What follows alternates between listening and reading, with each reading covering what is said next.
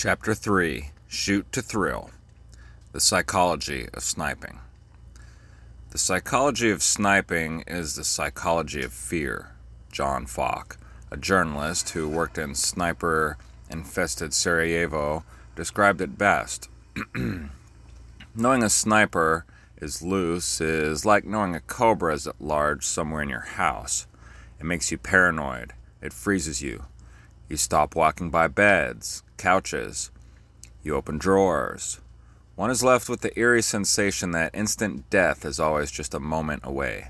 People who live under the fear of snipers lose track of everything in the world but their fear.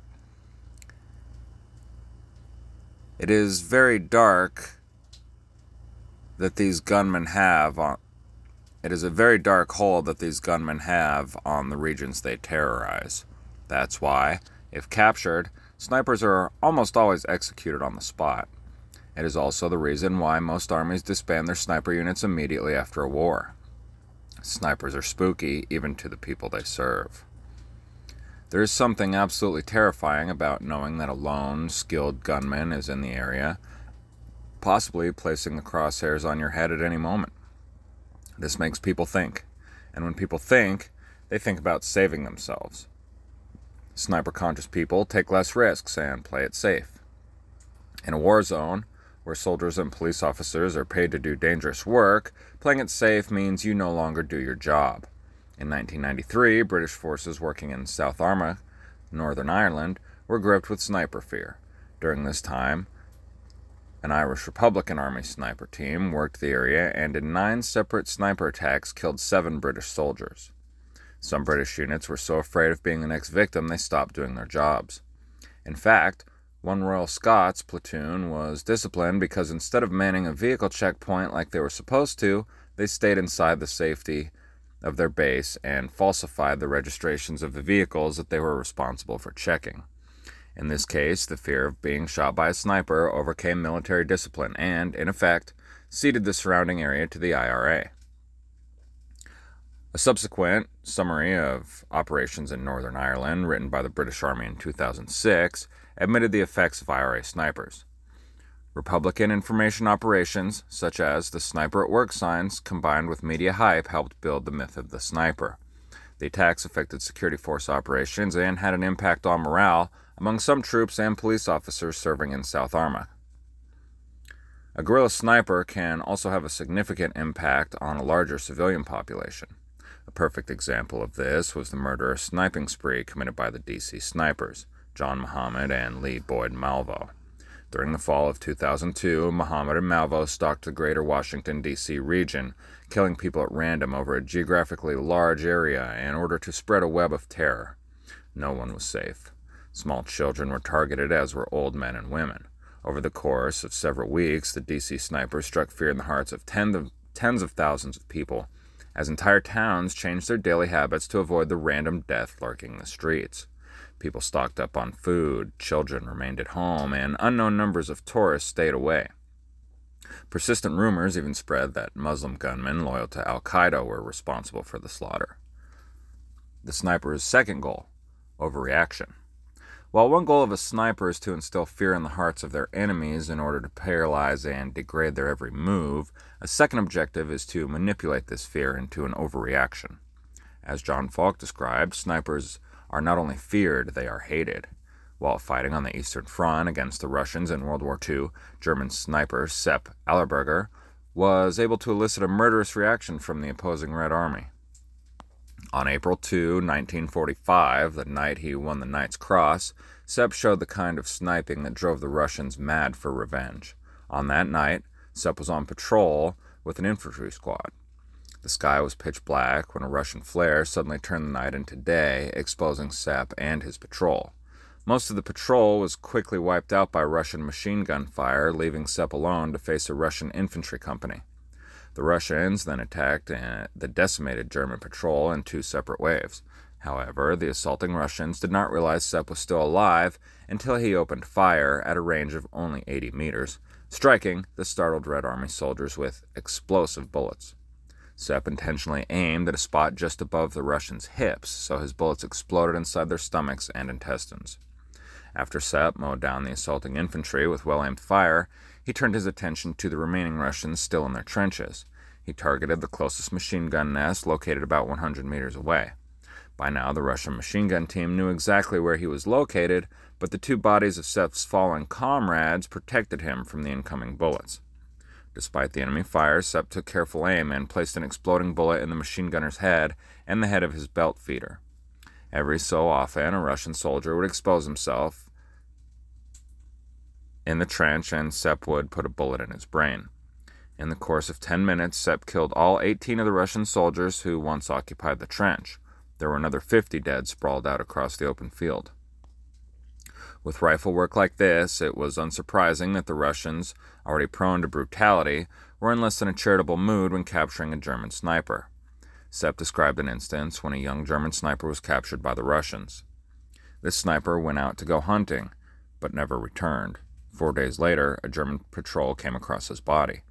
Sepp believes the Russians captured the German sniper with his rifle, which had notches cut in the stock for all the kills he made. The Russians cut the sniper all over his body, cut his balls off and stuffed them in his mouth, and then stuck the barrel of the rifle up his rectum, all the way back to the site. After encountering horrible incidents like this, Sepp became a guerrilla sniper hiding among the larger population of regular German soldiers. Sepp stopped cutting notches in the stock of his rifle for every Russian he sent to the grave. He refused to wear the issued sniper badge depicting a raven's head and 3 oak leaves, and if it appeared that capture was imminent, Sepp ditched his sniper rifle and carried the more innocuous MP-40 submachine gun. Sepp strived to avoid any outward appearance of being a sniper to become anonymous. This way, he might actually live if captured by the Russians. In guerrilla war, the rage and anger a deadly sniper like Sepp Alberger brings out in the enemy can be used to advance the guerrilla's cause. This is because the security forces being killed one at a time by an invisible shooter are just as likely to turn their pent-up frustrations on the civilian population as they are at the actual shooter.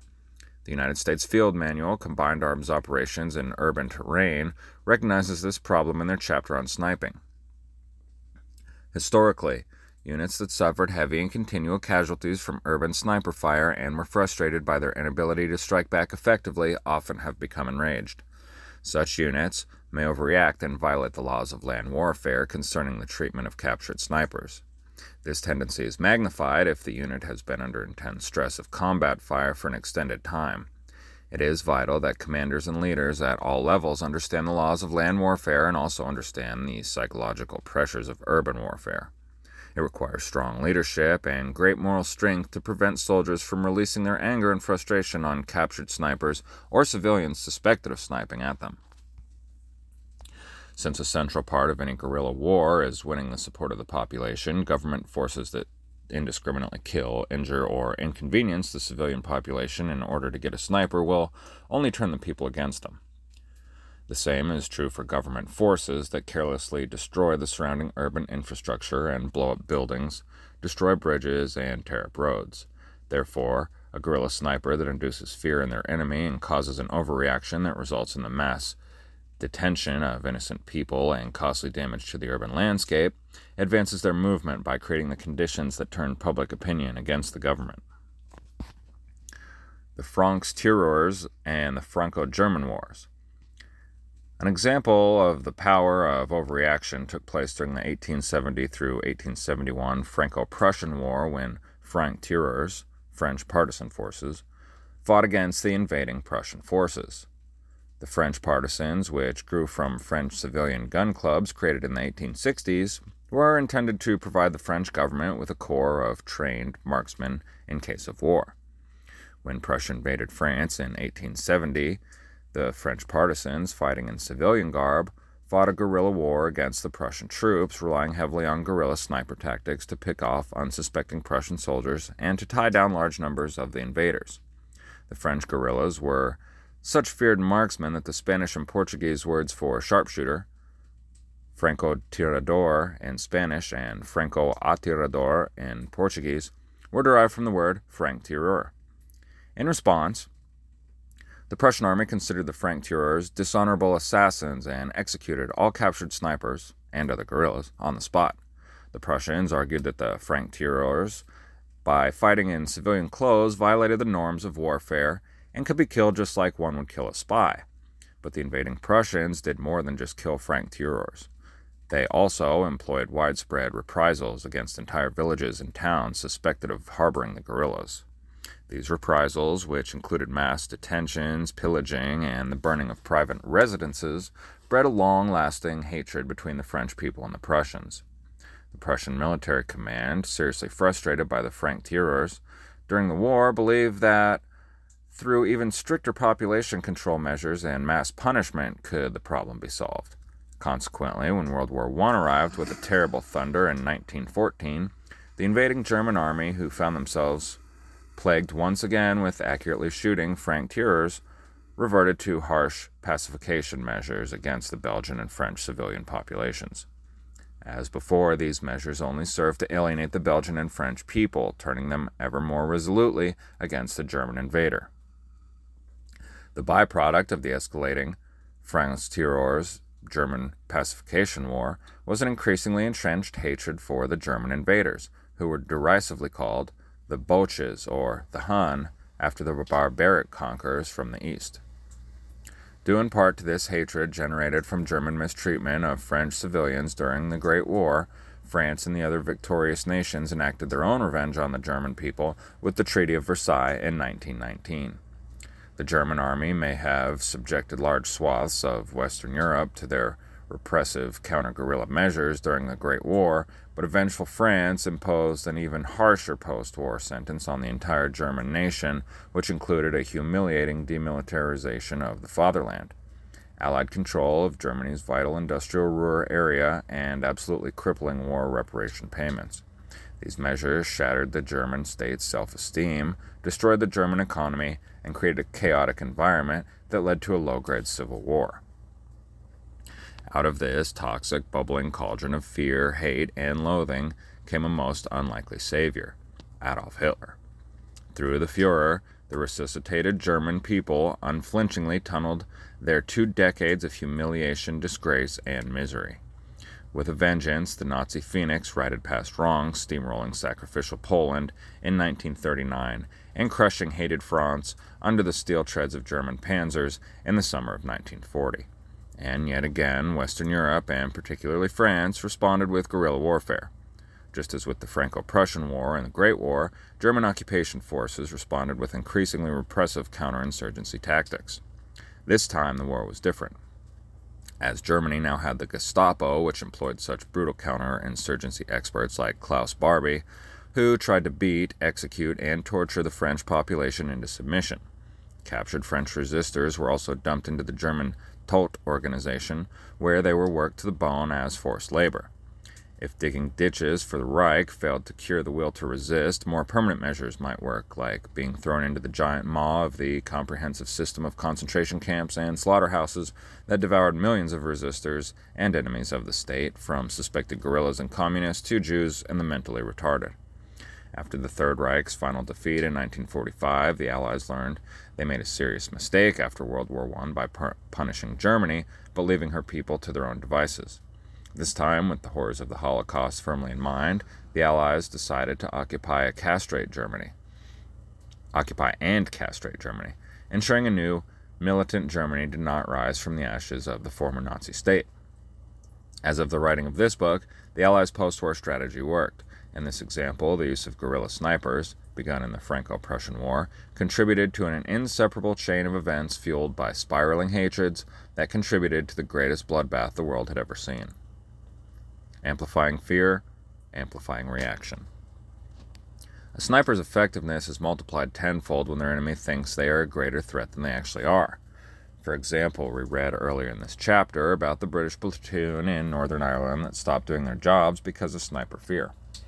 Most likely, the platoon had no specific information that an IRA sniper team was singling them out. However, because several other soldiers over the course of several months were hit, fear of attack was enough for them to give up on carrying out their duties. The IRA's campaign of sniper intimidation was aided immensely by a publicity campaign involving road signs showing the silhouette of a sniper and the words, "Sniper at Work," painted below. The Sniper at Work signs greeted British soldiers as they went on foot patrols and drove their vehicles in IRA-dominated areas in Northern Ireland.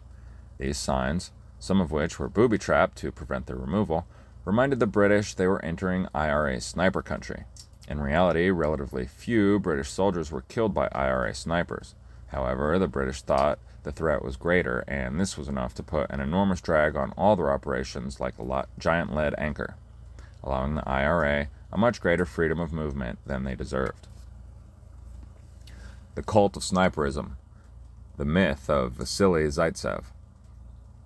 Like the modern IRA, the Russians of World War II understood the power of promoting their sniping efforts, and the single greatest feat of sniper propaganda is without doubt the myth surrounding Russian sniper Vasily Zaitsev and his supposed duel with the Germans' best sniper during the Battle of Stalingrad. To understand the power of this myth, one must first understand the circumstances surrounding the battle. Up until the Battle of Stalingrad, which ended in February 1943, the German Wehrmacht, armed forces, mauled the Soviet Union as a vicious wolverine would savage a giant ponderous bear. During the course of this mauling, the Red Army and Soviet people suffered losses on a scale never seen before in the history of warfare. By the time the German Sixth Army could see Stalingrad's skyline in the fall of 1942, millions of Russian soldiers had already been killed and seriously wounded in combat, millions more languished in Spartan POW camps, and millions of Russian civilians were executed, starved to death, or simply obliterated by the German war machine. Taking into account this grim situation, the Soviet Union needed a psychological victory. They needed a hero. By sheer chance, young Vasily Zaitsev, a Navy payroll clerk who grew up hunting wild game in the Ural Mountains to feed his family, became this hero. No one in the Russian army knew that Zaitsev was an excellent shot, and nor that day, one day, he would become an expert urban sniper. The Russian leadership literally stumbled across Zaitsev when stories about a short, tough seaman who was picking off Germans finally reached their ears. General Shvykov, commander of the reeling Russian forces in Stalingrad, knew his hard-pressed men needed inspiration, so he promoted and publicized Zaitsev's exploits. Shvykov's decision to exploit Zaitsev's sniper success led to the creation of what the Russians called the cult of sniperism. Shvykov intentionally encouraged the development of a Russian sniper corps in Stalingrad, and he wanted more snipers like Zaitsev fighting in his ranks. As a result of the guidance, Zaitsev started an urban sniper school in the ruins of Stalingrad and eventually trained scores of students that either equaled or surpassed his sniping skills and total enemy body count.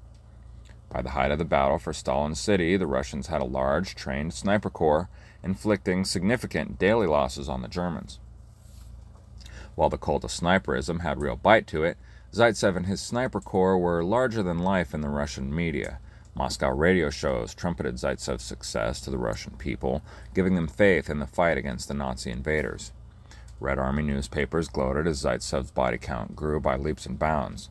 Soviet propaganda units in Stalingrad cranked out crudely inked flyers glorifying Zaitsev's sniper prowess and distributed them by the armloads to their frontline troops, which found their way to the Germans, who suffered under his crosshairs. The sniper duel that never was. Zaitsev's popularity hit its zenith with the much-publicized duel between him and a German sniper who was supposedly sent to Stalingrad to take him out. According to the Russians, the German Wehrmacht, who were professionally and publicly humiliated by Zaitsev's sniper successes, sent their chief instructor from the sniper school at Zossen, located near Berlin, into the crumbling city of Stalingrad to settle the score. The story of this most famous duel was told by Zaitsev himself in his memoirs, Notes of a Sniper. In Vasily's tale, a team of Russian scouts captured a German soldier for the explicit purpose of interrogating him for battlefield information. The Russians referred to these kind of prisoners as tongues because their sole purpose was to talk. This frightened prisoner indeed talked to save his life and told his captors the German high command had flown in their best sniper, a Major Konings who, head of the sniper school near Berlin, was tasked with the mission to take out Zaitsev. Now that Zaitsev knew the German super sniper was in the city, Zaitsev had to find him just as he assumed the German was looking for him. Zaitsev took his usual thorough approach, trying to detect a pattern from how his own Russian comrades were being shot and wounded in the city. After no luck, he finally had a breakthrough. In one day, 2 of the Russians' best snipers were targeted by a sniper. One sniper was shot and wounded, and the other had his rifle scope shattered. The next day, Zaitsev and his partner, Kulikov, went to the scene of the sniper attack to see if the German shooter was still around. While they surveyed the German lines, they saw a German helmet appear in a trench line and bob along the ditch. However, the movement of the helmet looked unnatural, as if it was placed on top of a stick. Zaitsev knew this was a trap. Konings must have had his assistant present the helmet to get Zaitsev to shoot at it, thus revealing Zaitsev's position and making him vulnerable to Koning's own shot. Instead, Zaitsev and Kulikov snuck off under the protection of darkness in order to think of a plan. The 2 went back to the same location the second day, and after hours of careful surveillance, they still saw nothing. They assumed Konings was still lying in wait somewhere, conducting his own surveillance against them, hoping they would make a mistake and expose themselves. On the 3rd day of their stakeout, the 2 were accompanied by a political officer named Danilov. As they scanned the rubble, Danilov thought he spotted Konings and rose out of his trench to point him out to Zaitsev. As soon as he did, Konings shot Danilov, but only wounded him. Still, Zaitsev could not figure out where Konings was hiding.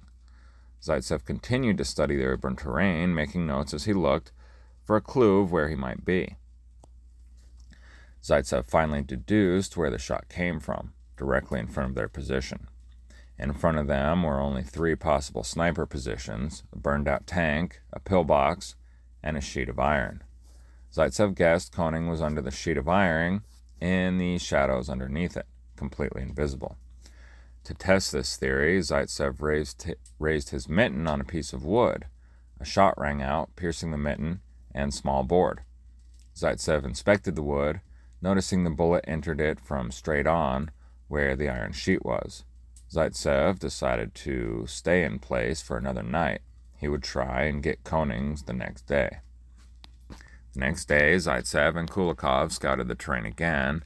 Then, as the sun shone brightly above, they saw a glimmer of light reflecting off of something under the sheet of iron, perhaps a rifle scope. Kulikov tried to lure out Konings by raising his own helmet carefully above his position. Bang! A shot rang out, striking the helmet. Kulikov, the consummate actor, screamed out in agony and collapsed to the ground in imaginary death. Zaitsev, in turn, fired under the iron sheet, striking Konings, killing him.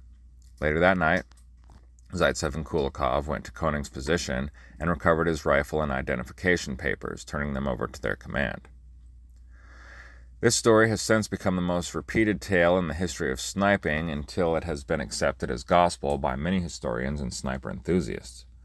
General Chuikov himself repeated this exact story in his 1959 book, The Battle for Stalingrad.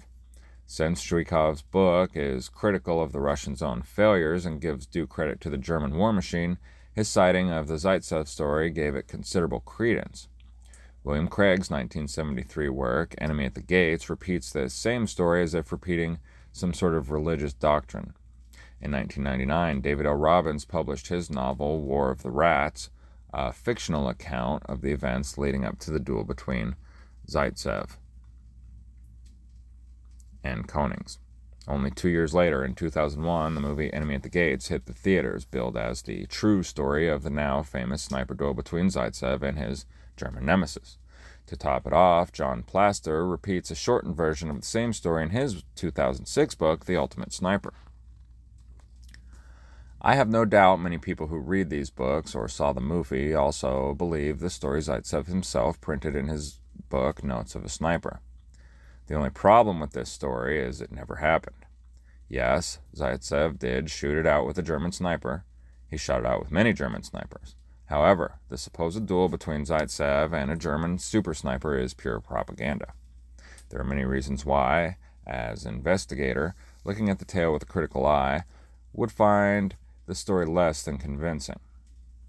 While we could write an entire chapter as to why this yarn does not hold any water, here are some of the most salient reasons. It is unlikely the German High Command, fighting a costly war in North Africa, worried about an invasion of France, and taking astronomical losses all along the Eastern Front, would get so involved as to make the decision to send one man, their best sniper instructor, to Stalingrad, and there's absolutely no official or personal documentation anywhere supporting this happened. No one, either Russian or German, has proven a Major Konings ever existed. If he did die in combat, the German army would have issued a death notice and sent official documents to his family. This never happened. German officers were not snipers, enlisted men were. It is statistically improbable two individual snipers fighting in a 20-mile-long city caught in between two armies equaling more than 100,000 men could find each other to duel. The German that Zaitsev supposedly shot was not a skilled sniper. He stayed in an isolated position for too long. He fell for Zaitsev's obvious ruses and failed to detect Zaitsev's own predictable trap. In short, he did everything that Zaitsev said a good sniper would never do. Some researchers claim the Germans really sent SS Staatsführer Heinz Thorwald to kill Zaitsev. Again, there is no proof of this anywhere. SS colonels were not snipers, and this additional name reveals yet another inconsistency in the story. The Russians say a German prisoner told the Germans were sending a sniper to get Zaitsev. How did this soldier know? Did someone tell him personally? Was it common knowledge in the German ranks? There is no evidence of this ever happening except word of mouth from the Russians. Zaitsev said he took the personal documents from the German sniper's body and gave them to his superiors. The Russians also say they have the scope from the German sniper in a museum, but where are these supposed documents? The Russians' propaganda machine spun this story so aggressively and consistently that even today many people accept this account as fact. This is exactly what the Russians wanted. They wanted to create the image of a perfect sniper who was always victorious and triumphed over evil no matter what the odds. In this sense, the story of the famous duel was an analogy for the larger Battle of Stalingrad. Just as Zaitsev, the humble Siberian shepherd, was able to beat the best the Aryan race had to offer, the Russians' ragtag army in Stalingrad soundly beat the mighty German Sixth Army. The story of Zaitsev's duel was really a story of the whole Russian army, the entire Russian people. Zaitsev was Russia. One must appreciate what the Russian propaganda machine accomplished. They made it seem to both Russian and German troops alike there was a Russian sniper under every roof, in every trench, behind every bush, patiently waiting for each and every German soldier in the entire Wehrmacht. As a result, the Russians instilled fear in the average German soldier, making the German soldier sniper conscious throughout the rest of the war. While we can admire the Russian success in the field of sniper psychology, one has to wonder at the German failure. Why did the Germans fail to promote their own sniper movement in order to instill fear in their enemies? Germany and sniping. There were many reasons why the Germans did not embrace the cult of sniperism like the Red Army did. The primary reasons were institutional. The German Wehrmacht was a combined arms war machine, and the lone sniper did not figure in their larger calculations. The panzer divisions and the Luftwaffe were the champions of the Wehrmacht, not the lowly Scharfenschütz. While the rifleman was given due respect, most were not national heroes. Many wartime Germans knew who Michael Wittmann was, the blonde, handsome panzer commander credited with being the most successful tank commander in the history of war, destroying hundreds of enemy tanks, artillery pieces, and armored vehicles.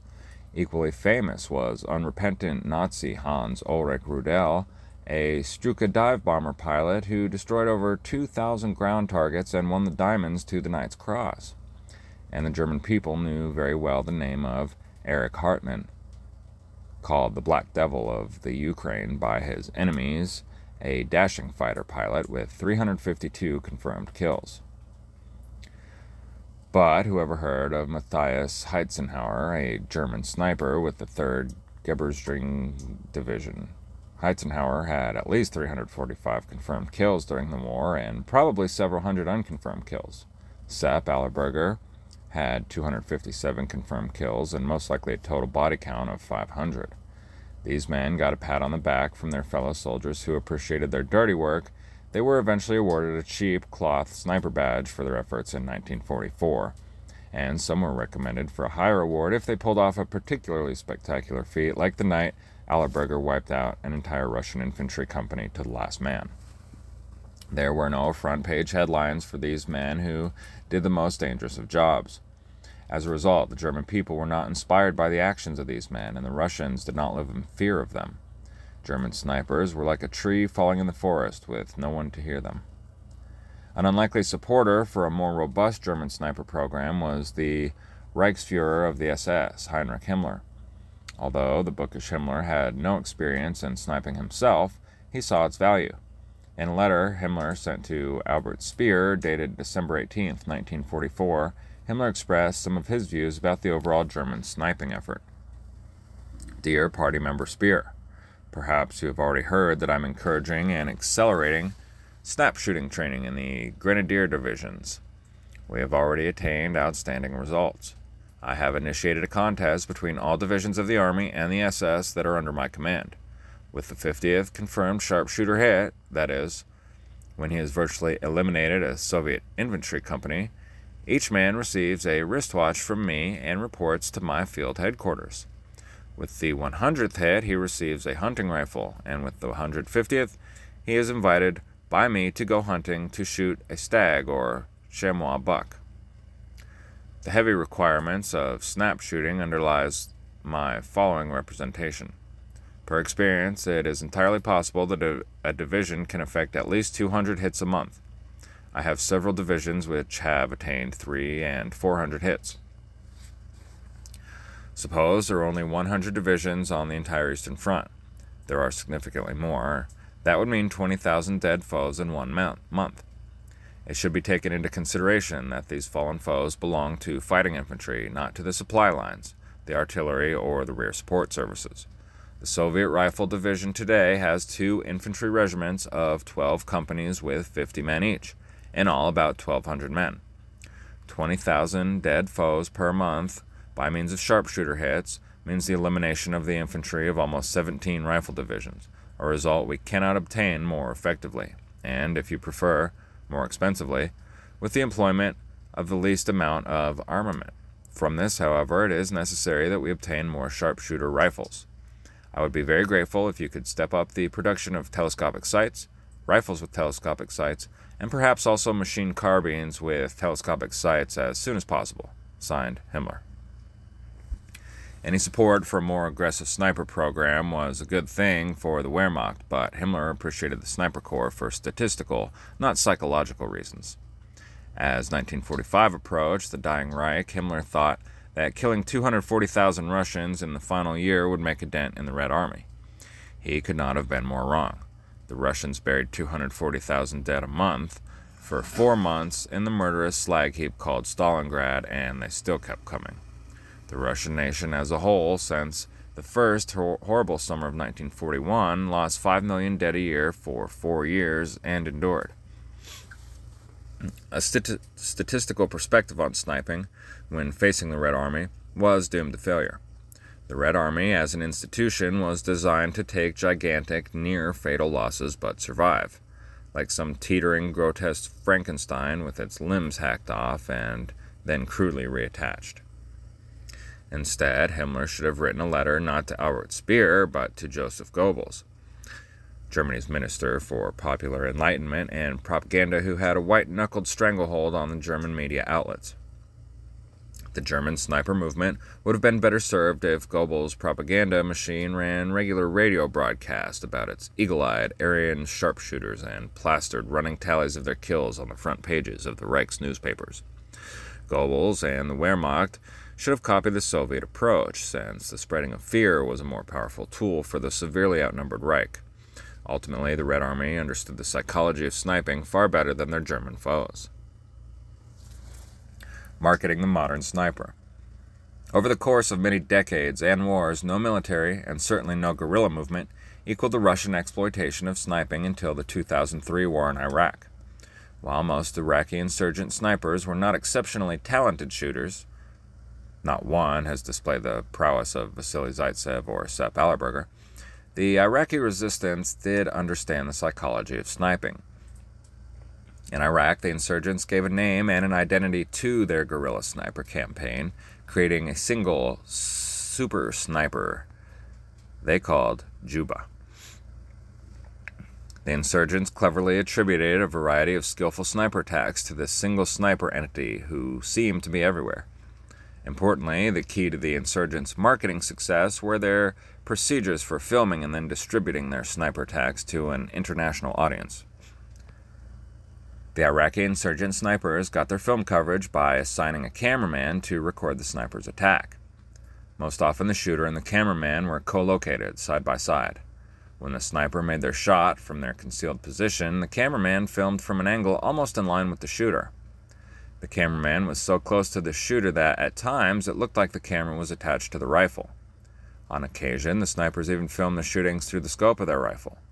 The end result was a you-are-there perspective of the shooting.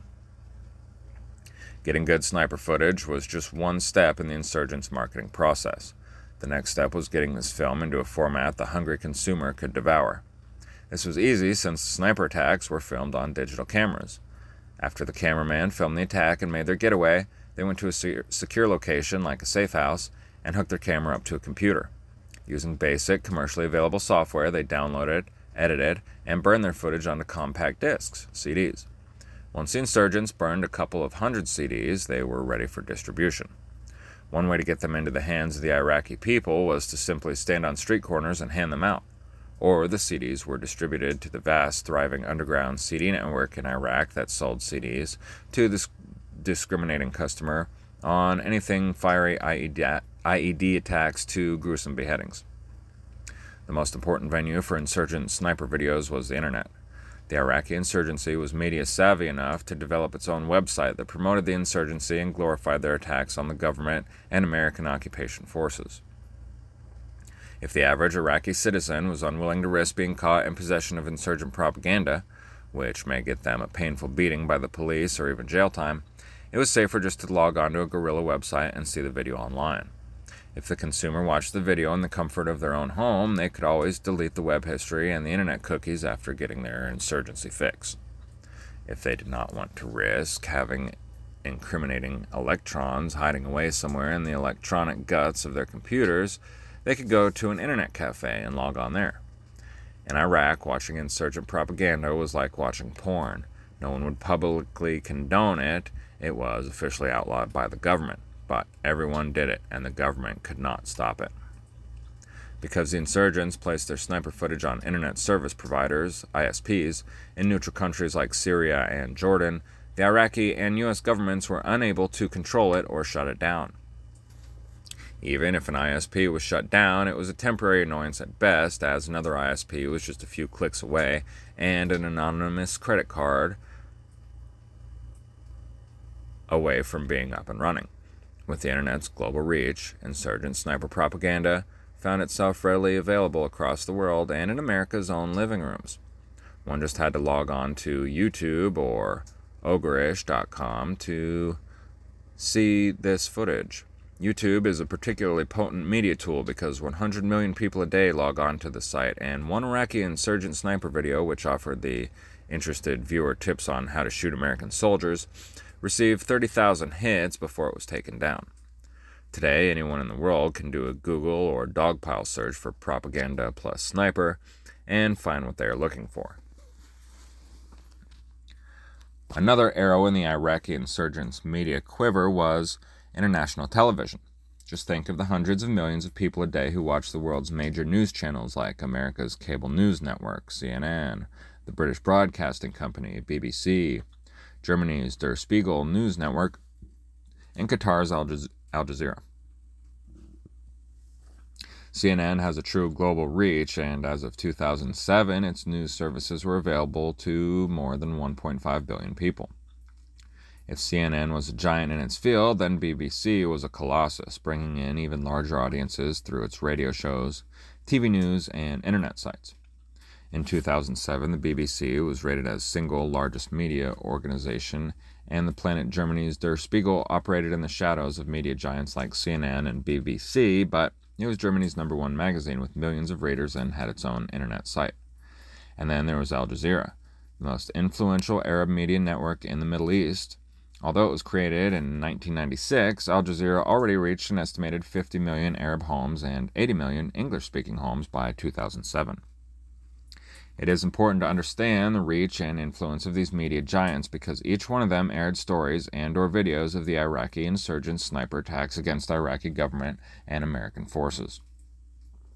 On October 18, 2006, CNN's show, Anderson Cooper 360, aired a 5-minute piece about Iraqi insurgent sniping, including a sniper video produced by the Islamic Army in Iraq. While the show had a huge audience, even more attention was brought to the sniper piece when the American public debated if CNN should have showed the insurgent sniper video or not. In fact, the controversy brought more coverage to the insurgent sniper operations than if there was no controversy at all. On their website, CNN explained that they showed the sniper footage. They admitted that there could be some benefit to the insurgents by airing the sniper piece and that some viewers would be upset by the graphic footage. However, CNN argued that the piece was newsworthy and important to show because of the rising casualties in Iraq, many of which were caused by snipers. Out of respect to the soldiers actually targeted in the film, CNN explained that they faded the screen to black before actually showing the impact of the sniper's round. Some readers expressed outrage at CNN's airing the sniper video, while others praised CNN for showing the American people the unvarnished truth. During the same period as the CNN piece, Der Spiegel's TV network aired a special on the Iraqi insurgent snipers that included Juba sniper footage, an interview with an American soldier wounded in that sniper attack, and then an insurgent sniper showing off his sniper equipment and explaining some of their new methods. For the German media giant, this was just another informational piece on the guerrilla war in Iraq that revealed some of the insurgents' latest tactics. Because Germany did not have any soldiers in Iraq getting shot by urban guerrilla snipers, there was no outcry from the German public and no resulting swirl of controversy. In October 2006, Al Jazeera ran a similar video showing insurgent snipers shooting U.S. soldiers. This piece included an interview with the commander of an insurgent sniper brigade who explained the impact of their sniping on the enemy. From the insurgents' perspective, it was important to get their sniper footage on a mainstream Arab news network in order to reach out to the millions of Arabs living adjacent to Iraq and Syria, Jordan, and Saudi Arabia, and the rest of the Middle East for that matter. Videos like this showed the insurgents' success against the occupiers, inspired new volunteers to come and fight in Iraq, and reassured existing supporters around the world that their moral and monetary backing was a good investment. It is significant to note that the insurgent film airing on the October 2006 Al Jazeera piece was an example of high-quality media work. In the beginning of the guerrilla war in 2003 to 2004, the Iraqi insurgents' media efforts were often of poor quality, with grainy videos and pictures pasted together haphazardly, obviously made by amateurs. By the time of the sniper video in 2006, the insurgents' media process had improved drastically as they now employed professional media experts to create, edit, exploit, and distribute slick, well-made sniper propaganda worldwide. The Iraqi insurgents showed themselves to be learning, adaptive organization that valued the art of sniping. They also understood that the impact of their attacks would be amplified exponentially if they put them in the hands of the world's media giants. Once Juba became a hero to the insurgency, other independent supporters of the resistance capitalized on this popularity to spread the myth of Juba even further. A Brazilian named Carlos Latuf made a comic book about Juba where the main character does battle with arrogant American forces and guns them down with his sniper rifle. While most websites encourage his readers to copy, download, and distribute his Juba comic book as widely as possible. Sniper media technology. Ever since the creation of compact, portable, still, and motion picture cameras in the mid-1800s, men had the ability to photograph and film their sniper attacks. However, it was not until World War II and the battle for Stalingrad that snipers actually began employing cameras in combination with their sniping. The Red Army, for example, took staged photos of their much-vaunted snipers gunning down supposed German soldiers in the streets of Stalingrad. In these staged photo sessions, the Russian photographer stood right over the sniper's shoulder, getting pictures of not only their falling victim, but also the shooter's rifle. From his perspective, the reader could almost believe they were holding the rifle themselves, staring down the cold barrel at a Nazi invader. During his sniping in Stalingrad, Vasily Zaitsev noticed some German snipers were actually doing one better. They photographed their targets through the scopes of their rifles. Zaitsev mentioned this in his book that a German sniper, who Zaitsev eventually shot, used some sort of photographic device to take pictures through his scope. Unfortunately, Zaitsev makes no mention of recovering this device, and other historical accounts of German snipers never mention this practice. One can only assume the German sniper was using a personal camera attached to his rifle scope to take pictures of his targets, perhaps before and after he shot them. While any sniper anywhere in the world with a camera could do the same from World War II and on, the practice never caught on. Even Zaitsev and the Russians, who took sniper media exploitation to new levels, failed to recognize the potential for capturing their actual sniper attacks on film. Some guerrilla organizations have embraced the use of modern media technology, like the Chechen and Palestinian resistance movements, but they too failed to exploit their sniper operations to the fullest. Only with the guerrilla war in Iraq did one see an organizing using "you are there" footage for their sniper operations. It was the Iraqi insurgent sniper teams who first filmed their sniper attacks on a large scale in an effort to distribute them worldwide. And it was easy. All they did was have a cameraman stand shoulder to shoulder with the shooter and film the entire attack from the sniper's perspective. Again, this was easy because all it took was someone placing an inexpensive handheld camcorder up to the scope while taking the shot. Why it took 150 years for an organization to figure out how to exploit existing media technology and sniper operations is anyone's guess. It took an appreciation of media, modern technology, sniper operations, and guerrilla warfare to produce the latest methodology of actually filming sniper operations from the shooter's perspective. It just happened to be the Iraqi insurgents, for whatever reason, who finally cracked the code and figured it out. While all it takes is a person with a cheap digital video camera to film a sniper attack from the shooter's perspective, modern technology has made this task easier and more efficient. For example, Bushmaster sells a pair of 8-power binoculars that have an integral camera with LCD, liquid crystal display, screen, and 32 megabytes of internal memory, which can capture 30 seconds of video or hundreds of still photos. While these binoculars, someone can zoom in on a target, record an attack, and then download the video pictures with the USB cable, all for about $500. The advantage of using the binocular cam is that it is rugged, has good zooming ability, and does not look like a camera. Another option is the helmet-mounted camera, helmet cam, that has been used for years by law enforcement officers, skydivers, race car drivers, and other outdoor sport enthusiasts. The cameras are very small, and the recording device is lightweight and concealable. It is easy for a shooter to attach the helmet cam to their head with a ball cap, bandana, wool cap, or even a piece of string. This way, as the shooter looks down the sights of their weapon, the camera is recording almost exactly what the shooter sees. Several companies make high-quality helmet cams for $300 to $500. Good propaganda can also be realized with a gun-mounted camera. The Real Action Paintball Company makes a gun-mounted camera for only $200 that can be used during paintball wars or the real thing. The RAP-4 Land Warrior system, which can record up to an hour of video, comes with a standard 32 megabyte memory chip, although 1 gigabyte chips are available. This camera is a standalone wireless system that can be connected directly to a TV set for viewing after the action or downloaded to a computer through a USB cable. A significant leap in sniper media technology is the new generation of rifle scopes with an integrated video camera, so the optical device is a combined scope camera. For example, SmartScope is a 3x10 variable power scope with an internal color camera that can either record video or still photos. SmartScope weighs 24 ounces, has 32 megabytes of memory, and can take excellent detailed color photos out to several hundred meters. With an integrated scope camera, the shooter does not require an additional cameraman and can film their own targets by themselves without the need for additional equipment like jury-rigged cameras. Currently, scope cameras like the SmartScope cost about $1,000 each. Two Israeli arms companies, IREC Technologies Ltd, Elbit Systems, teamed up to produce the sniper control system that consists of an integrated scope camera placed up to 6 different sniper rifles, providing real-time feedback from the separate shooting positions to a central command and control station.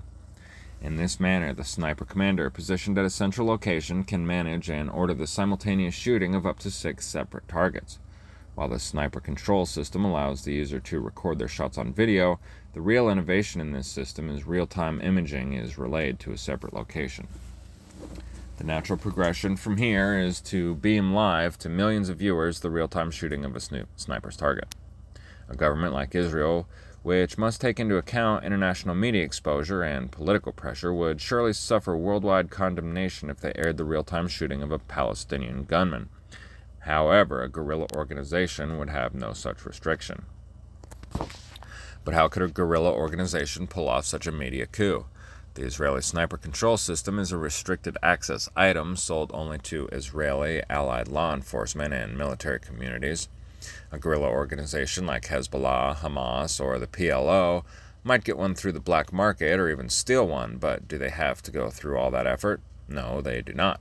In 2004, Texas entrepreneur John Lockwood established an online hunting business where people could remotely log onto his website and hunt wild game over the internet. All it took was a webcam attached to a rifle, which was in turn connected to a nearby computer, so the end user could get real-time video streaming through the rifle scope. The technology is out there. It is cheap, easily assembled, and commercially available, and it has already been done by a small-town businessman in Texas. Now it is up to a guerrilla organization to determine if they want to show real-time video streaming of their sniper attacks on the internet or not. Chances are they will not want live sniper streaming because their guerrilla media cells need time to review and edit the sniper attacks to present them in the most favorable light. However, live video recording to a remote location would ensure the sniper coverage would be saved at a location independent of the shooter. This way, the shooter would not have incriminating video recordings on their person. Even if the sniper was captured or killed, the sniper attack has already been recorded and is safe elsewhere, perhaps hundreds of miles away or even in a different country. Shoot to thrill. The exploitation of the psychology of sniping has lurched forward unpredictably over the years. The first step in maximizing the effects of sniping is to understand its psychological impact. It is better to shoot to thrill than to shoot to kill. The sniper can cause enemy casualties, but the sniper's true power is the ability to instill gut-wrenching fear that paralyzes a military organization or a civilian population. Then, this fear and hatred of the sniper can be used to spark an overreaction from the enemy, helping to alienate the population and build widespread support for the resistance.